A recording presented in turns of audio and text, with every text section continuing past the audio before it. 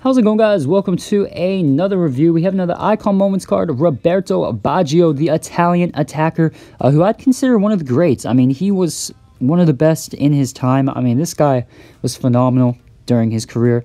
It's quite sad because when you think of Baggio, it kind of reminds you of the 1994 World Cup against Brazil in the penalty shootout when he had that the one where he skied and then like murdered someone in the stands, and then add that with a few career injuries. It kind of taints his career, I'd say, a little bit, which is quite sad, but you got to remember how good this guy was.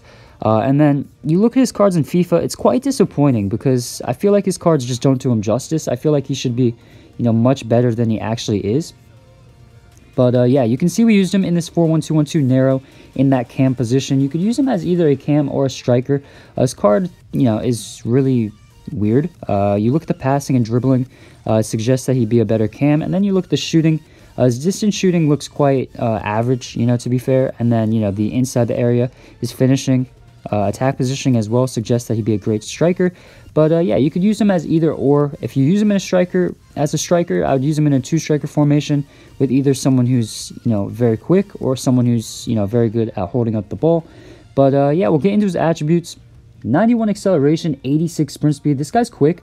He's not rapid. He's not going to be bursting through defenses, destroying them with his blistering speed. But he's quick. He's able to move and, create the problems for the opposing defenders. In terms of his shootings, like I said, this is a very unique category. 96 finishing and 95 attack positioning with 91 composure. This guy's very good inside the area, and, he's a great goal scorer. I wouldn't say he's clinical. I feel like he was one of those players who hit the post a lot, which was really annoying. And you're going to have to learn how to shoot with this guy because he only has 80 shot power, which is quite annoying. I feel like that lack of shot power kind of allows the goalkeeper another, a bit more of a chance to, make the save. And then 86 long shots, which is all right. As I say that, he hits that. But, I'd say shooting, you kind of have to learn how to shoot with him. It's a unique style.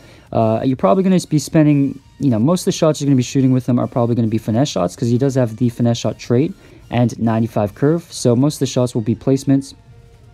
In terms of his passing, this guy's a great creator, a great playmaker, and will get you guys a lot of assists. You can see he opens up his body here and then plays a nice through ball with his weak foot to Rashford, who's able to finish it off into the bottom corner. So he's able to move the ball, distribute the ball across the the field very well. He's got 95 vision, 95 short passing, and 91 long passing. In terms of his on-the-ball ability, 82 agility, which I'd say is a little low for someone who's 5'9", but if you guys have used someone like the Team of the Season Cazorla, he still turns very quickly, feels very good on the ball, and that's just down to his height and his player build. It's very favorable in this game. And then he's got the 97 ball control and 97 dribbling. Combine that with the 5-star skills.